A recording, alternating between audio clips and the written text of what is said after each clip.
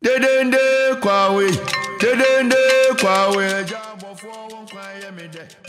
agricultural sector of Ghana is at great risk from the impact of climate change. This is because of the change in weather patterns, which determine yields and crop production in these areas. Changing climatic conditions pose significant threat to the growth of the agricultural sector in Ghana because of heavy reliance on rain-fed production and drought vulnerability, especially as less than 2% of the agricultural area is under irrigation. My name is Dr. Lgt-Ltt.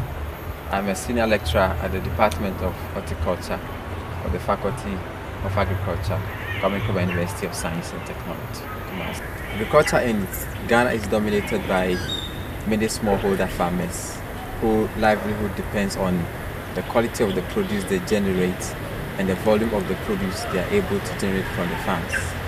If they are able to produce enough, their livelihoods improve if they are able to access good quality and lucrative markets which buy their produce.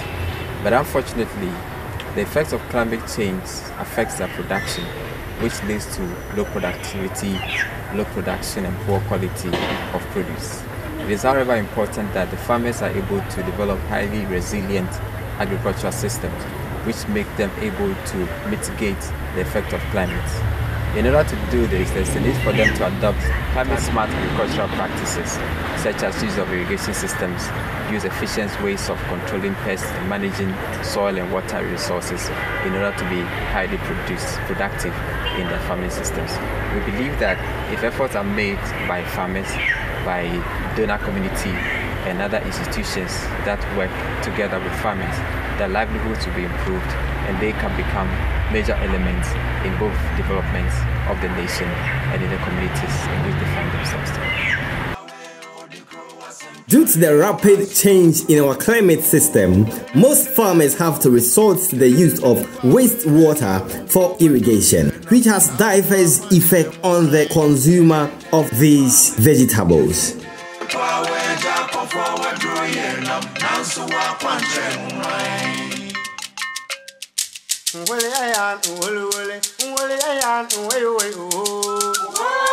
My name is Nana Janto, a broadcast journalist and also somebody into green initiative and green creativity. The reality is that some farmers have been selling off their cocoa land for galamsey activities because they feel that it is more lucrative to sell the land for galamsey activities than the cocoa activities.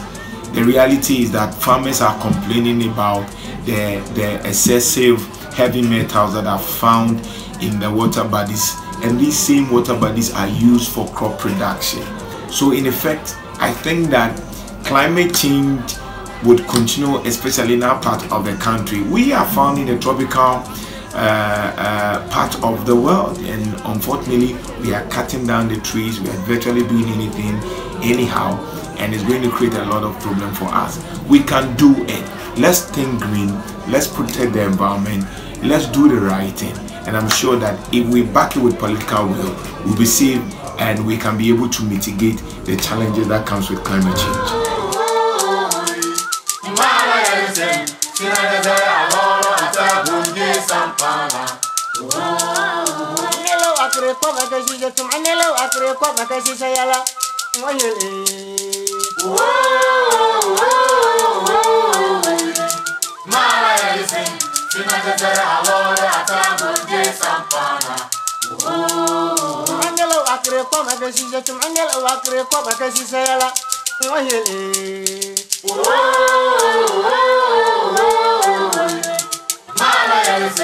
Sina de zera lora ata gunge sampana.